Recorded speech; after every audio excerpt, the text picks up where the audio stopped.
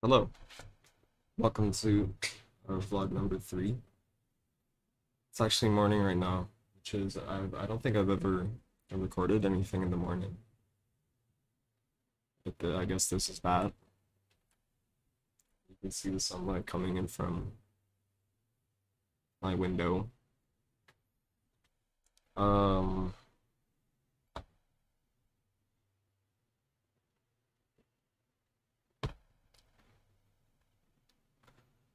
Not much has changed. Hmm. I mean, I intended these vlogs to have some sort of meaningfulness in the sense that they documented something.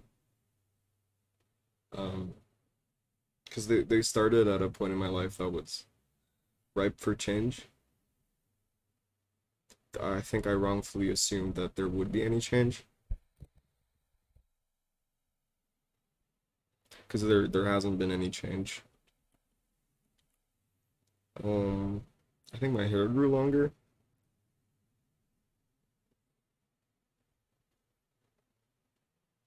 Life's been pretty rough. I mean, you don't exactly start a video diary when things are good. Because you know when things are good, it's like there's no real time to like talk to anyone, or maybe you do have the people to talk to. Um, I feel like the only people that really do video diaries are pretty isolated, and I think I'm one of them.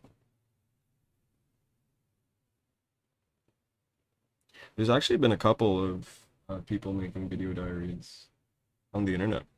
I mean, obviously that's sort of a main tenet of the platform, but like recently there's been well, I wouldn't know officially, but I think it is kind of a surge of people making video content like this, where they just talk. I'm not implying I'm some kind of part of a larger movement, or like I'm not implying that it's like an exceptional thing that I'm doing. It's very rudimentary, and I don't even edit the videos. I don't even have I don't even record on a webcam software. It's OBS and Discord. Sorry. I don't think any of that was what I wanted to say at all. Actually, I never come into these with a set topic. I just sort of start the camera. Because you know when you don't talk to a lot of people for long stretches of time, uh, and I mean like really talk, like really genuinely talk. There's a lot that builds up, sort of in the, I guess like the background that you're not aware of until you actually start to talk. Uh,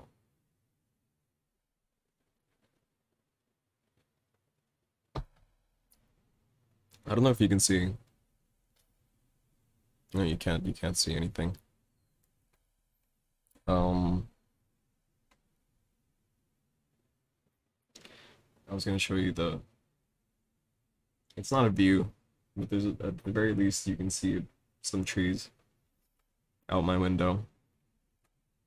Mm. Sometimes in the morning I'll play guitar, and there'll be birds out there that'll. I mean, I know they're not singing along with the guitar necessarily. They'll sing, and it feels peaceful, I guess, because it kind of feels like you know your instrument is making resonance with what's outside. Mm, Recently, I've been really depressed. uh like like extreme, like probably the most I've been in my life. And it's interesting because I'm diagnosed with clinical depression, and it's sort of when you're at like this level of like sadness, it's not even just like the sadness that's sort of worrying. You sort of begin to develop a really bad worldview, or a very just unreliable way of processing the world. Like I'm just so entrenched in a negative worldview that I can't even trust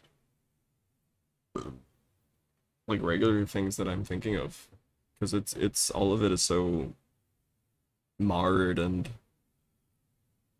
sort of mangled in a strange way, and it's hard because it's like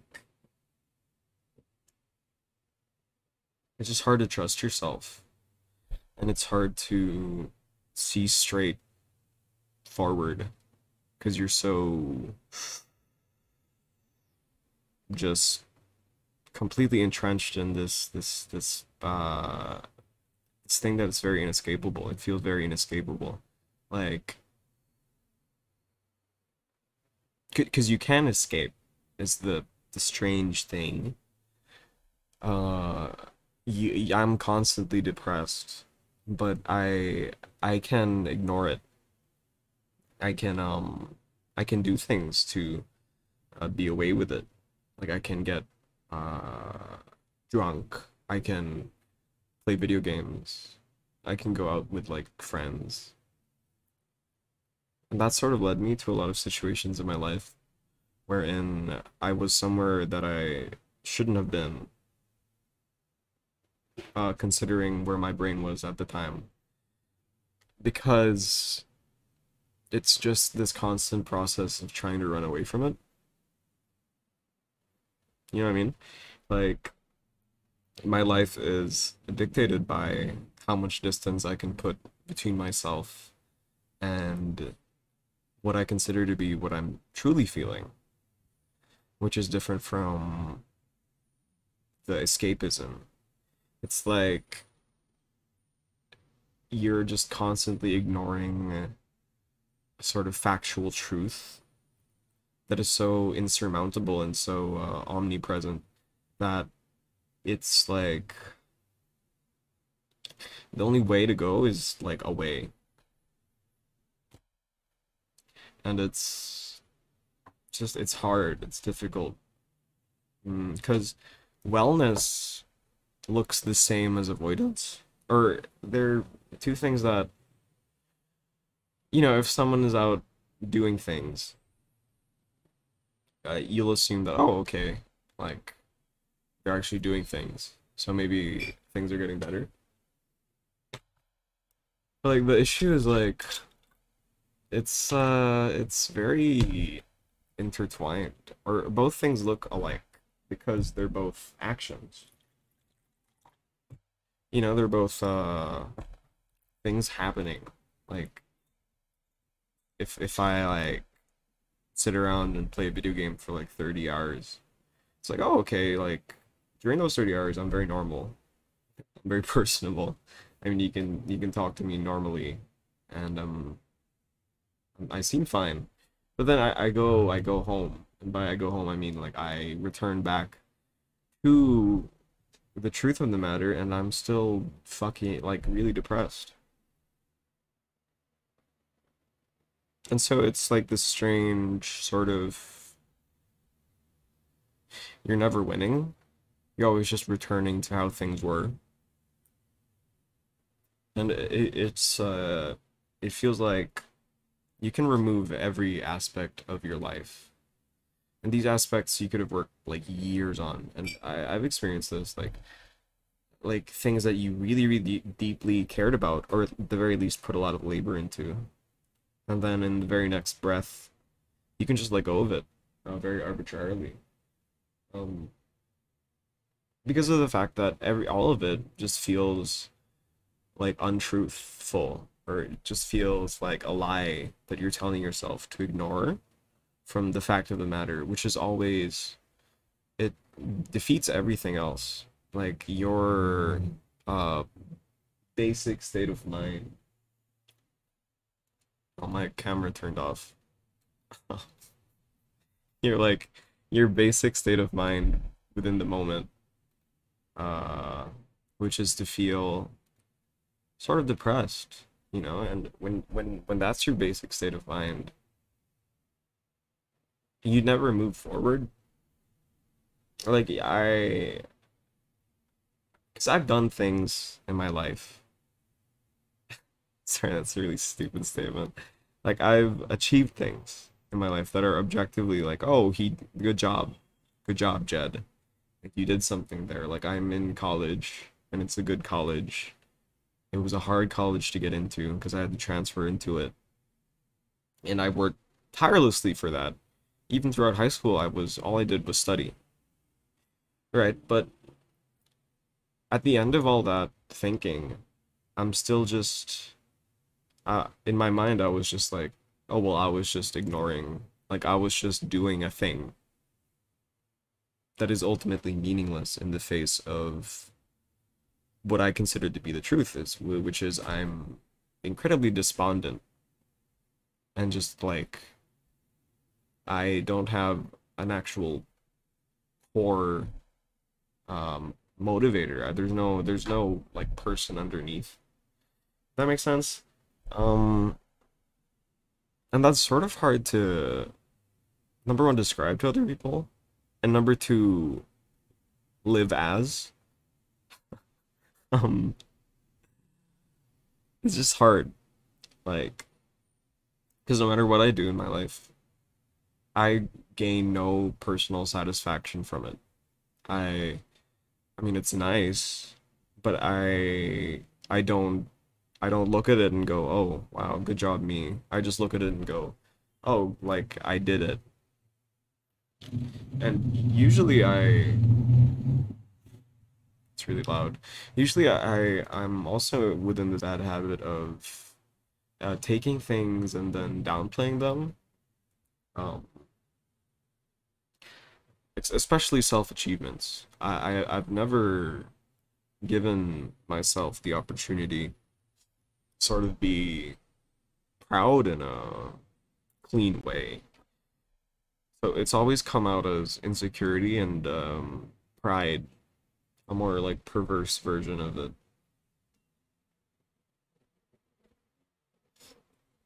But yeah, it's just hard.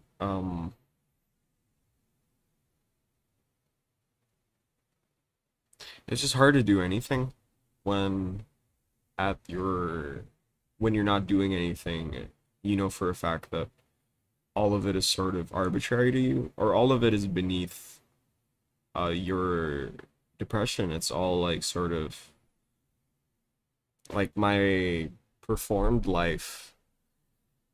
It never penetrates what I'm feeling on the baseline.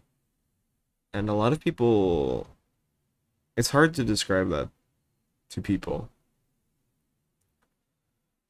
Because both parts are all I have. Like the the the thing I'm ignoring, which is, the depression, which I consider to be the truth, and then the performed life, which is literally like everything. Like I mean, it's as real as anything can be. It's my day to day. It's, who I consider people I love. And it's really strange. Because I think the worst part about it is it makes you very mm, it makes it very easy to let go of things that you probably shouldn't have let go of. Or not let go, but like it makes it very you see yourself as a fleeting thing. There's no like permanence because because everything's a distraction, right? So it just leads to really bad decision making. Because at the end of it, you have to live in that life. The issue is you didn't live out that life as if it were gonna go on for another 40 years. You lived it out as if, oh, what's like, what's a distraction right now? So it's very hard. And when you're not like pumping yourself up with distracting things, you're just you there's nothing. You're completely non-functional, and that's me. I mean, like, if I'm not like pursuing this thing that I ultimately don't really care about, I'm nothing. There's no fallback. I'll just stay in bed all day, which I have been doing. And you're so tired and so everything is just difficult. And it's like so I just like you just want a fix. You just want like a switch that you can just press. And the other thing about it is people don't realize like you have to like live with it. Like and people have a hard time like conceptualizing that. Like thinking about like what it is to actually live with it. Live with it as in every waking moment is that. You know what I mean? It's like when people get upset at uh it's like when people reframe the conversation about like trans athletes entering sports.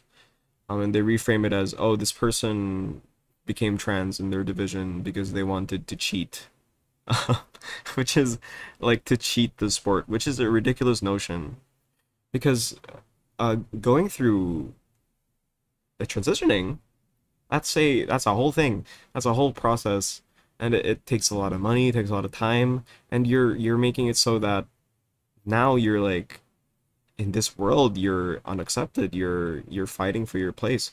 So it's sort of like would you like a a person so moved to undergo that thing um to go through all that hardship, they're not gonna do that just because they wanted to win women's badminton or whatever.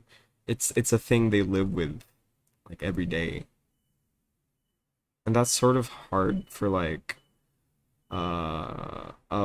a person with regular emotional sort of um regulation to understand like how it's like a consistent like just parasite.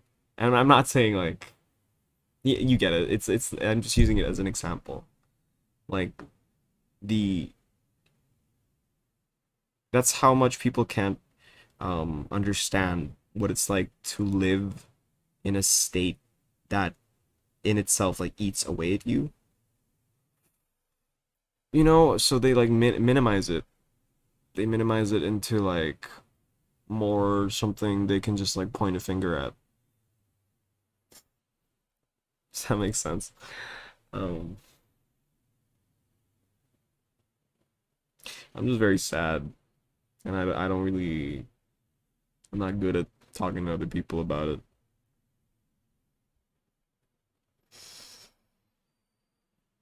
I'll see ya when I see ya.